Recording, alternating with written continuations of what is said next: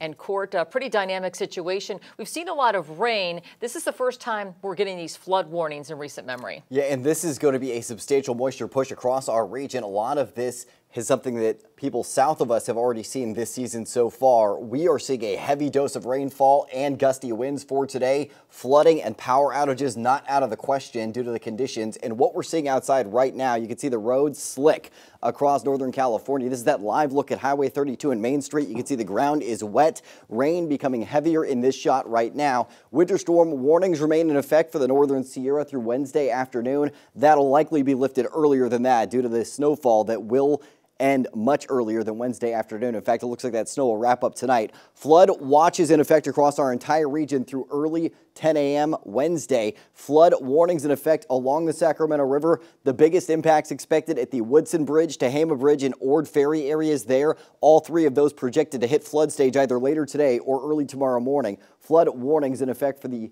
portions of Plumas County, as well as flood advisories in Lassen and Plumas County areas, and high wind warnings in effect now. They started just a half an hour ago, lasting through 11 p.m. tonight. The worst of the winds expected heading into this afternoon. Gusts potentially up to 60 miles an hour out of the southeast. That could cause some power outages out there. Temperatures are mild this morning, so you don't really need to bundle up as far as the temperatures are concerned, but you're going to want to wear something that is waterproof and grab the umbrella. 50s for the valley this morning, 40s in the foothills, 30s to 40s in the mountains. Wind starting to get a bit stronger out of the southeast to 16 miles an hour right now. 20 to 30 mile an hour gusts at 8 a.m. on your way out the door. Noon today, 30 to 45 mile an hour gusts, and that's what we're seeing heading into the afternoon. 40 to 50 mile an hour gusts by that point in the valley out of the southeast. Continuing to see gusts up to around 45 miles an hour for your commute home, and then those gusts subsiding tonight, and then it's north winds developing for tomorrow on the backside of this wet system as it progresses through. Satellite and radar. I'm tracking heavy rain in pockets across the valley, especially along and west of I-5. Shasta County, it's heavy rain.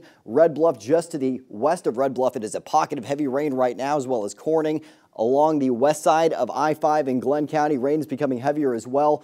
Light to moderate showers so far east of I-5 in the valley, but that's going to become more intense through the day. Low pressure to our north, pairing with another system off the coast, tapping into that substantial moisture plume, bringing rain, gusty winds, and the threat of thunderstorms to our region today. Thunderstorm threat is widespread throughout your Tuesday. Hyperlocal Futurecast. 8 a.m. is when we're projected to see some of the heaviest rainfall and most widespread heavy rain across our region. That continues to persist through around noon today. Pockets of heavy rain with that chance for thunderstorms. Starts to see that moving north towards the afternoon into the evening hours. But again, that threat of thunderstorms is still prevalent, and that could dump heavy rain locally and locally gusty winds. Skies clearing out tomorrow early in the day, and we're left with sunshine through your Wednesday. More sunshine on the way for your Thursday as well, but then more clouds increasing Thursday night into Friday as another wet system approaches the coast. Could leave us with some showers Friday evening for St. Patrick's Day. Mostly dry Saturday with showers Saturday night through Sunday that look fairly modest, and then more wet weather that looks heavier